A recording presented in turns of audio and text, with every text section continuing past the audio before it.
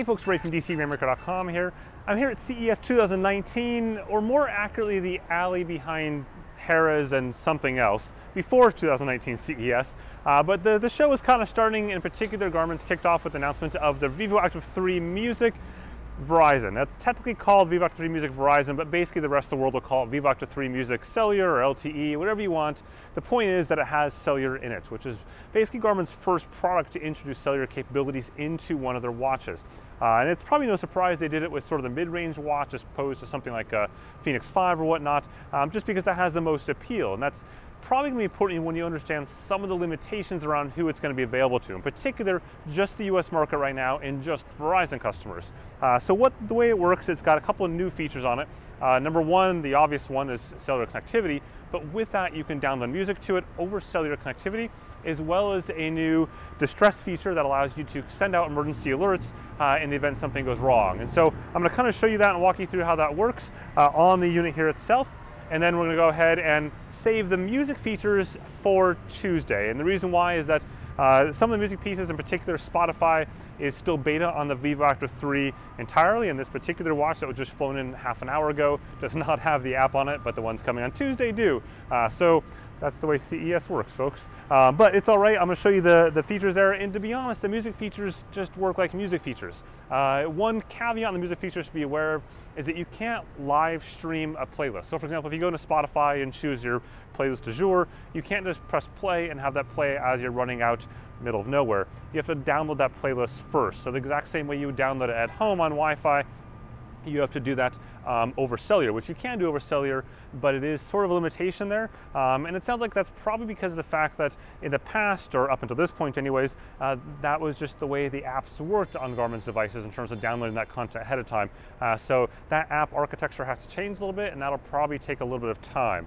Still, it's great if you're not near Wi-Fi, if you're traveling, for example, you can't connect to a hotel Wi-Fi network, as here in Las Vegas, that actually makes it quite appealing. So let's dive into the distress piece, the personal beacon piece, and show you that first. Okay, so here we are on the watch face itself. Now to go ahead and send that locator beacon, that signal, personal distress message, you're going to simply hold this button down on the side here, and you keep on holding. There's only one button, so it's pretty straightforward. I'm going to go past the menu, just keep on holding down, and then right there you'll see it goes into this kind of countdown for 5 seconds, or you can press send now right then and there, and that sends it to your predefined contacts. Now in this phone here, it has a separate phone number from this device, which has its own phone number, has a non-removable SIM in it, and then you can see right there it just came in. Now that phone number, in case you're wondering, is not the person, it's not even this device here, that's just a general cloud service provider phone number from Amazon or Azure or whatnot, so don't worry, I'm not sharing anyone's phone number. And what you can see here though on this one, if we kind of pull this in, is that it lists the person has triggered an assistance alert, your listed emergency contact, and if I click the alert location right there, the GPS coordinates are listed as well. And then you'll see here in a second the exact location of where we are in this somewhat sketchy alley right there in between those two casinos, Venetian and the Harrah's, and that's where we are. So back on the device here though, we need to end this because right now it's still broadcasting my location. So I click this little button up there, and it says this location is going to continue to be tracked until you end it. So I'm going to click on end right there, and then I have two options: to simply end it, or to say end and send the person, basically send your contacts an I'm okay message. So obviously you'd probably want to do the second one because the first one basically means you died or something. So the second one gives those people, your friends, a little bit of comfort that you might still be alive. And you can see right there, we just got the message again. Also, again, this is not someone's phone number, just a cloud service provider setting that phone. It changes every single time. Every single test we've done, it's a different phone number, so that's just in case you're wondering. So next, to run through a little bit of the text messaging piece. To get to that, we're going to go and just press the button there to wake up the watch. There we go. And then swipe to the right, and you can see here the phone number or the phone name for Matt Bates. So in this case, I can go ahead and reply to him, which will be this watch right there. Click on reply. Now I can choose from some quick messages right there, so I can just say we're working out right now. Click on send, and then in just a moment we should see it right there. So that was super quick. You can see it just came in.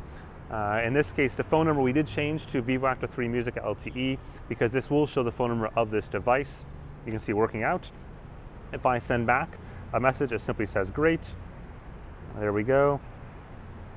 We'll see that show up over here in just a moment, hopefully. Okay, so there we go, the message came in. It took a little while, about 30 seconds or so. It has seemed to vary on some of the different tests here. Some of them have been a lot quicker, some a little bit longer. It's plausible that doing this test on top of a giant electrical box may be impacting things, but maybe not. Click on reply again. I can choose, you know, some emojis and whatnot. So kind of cool, pretty clean interface here. Send the little runner icon back. That should pop over there almost instantly from here to there. So I'm not really sure why the delays, but again, this is a device that they're still kind of working out some of the kinks and expect, you know, it's not going to be released until sometime later on this quarter. Okay, so there you go, just your first look at the new cellular functionality on the Vivoactive 3 Music Cellular.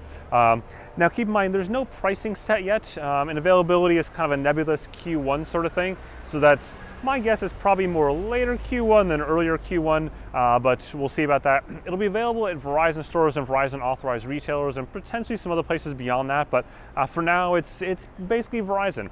And Garmin has said they don't really have any announceable plans for anything else beyond Verizon, so they're not sharing the details if we'll see it in other countries, for example, or with other carriers, though I've got to believe eventually we'll see that. But keep in mind, when you do stuff like this, like watches where you have embedded SIMs inside the device, it's much more difficult to get that into other carriers. In the case of Apple, for example, with the Apple Watch, they can essentially strong arm other carriers around the world into doing whatever the heck they want because they're Apple. For a company like Garmin, that's going to be much more difficult to convince carriers to carry the devices and all the complexity that comes along with a device like this.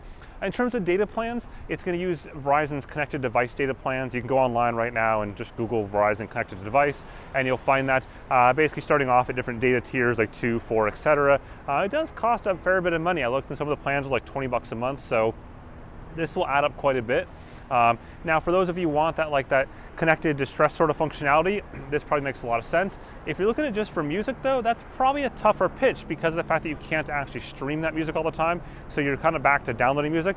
Thus, if you are just primarily downloading music at home, it's probably not going to save you a lot. Whereas if you travel a ton like I do, then that's actually awesome because I could download music in places like hotels here that I couldn't otherwise do. Anyway, stay tuned on Tuesday for that music piece once I have a chance to get it on a watch that has the app on it and all that kind of goodness, as well as plenty of other sports technology stuff here from CES 2019 in Las Vegas. If you found this interesting, whack that like button at the bottom there or the subscribe button. I appreciate it. Have a good one.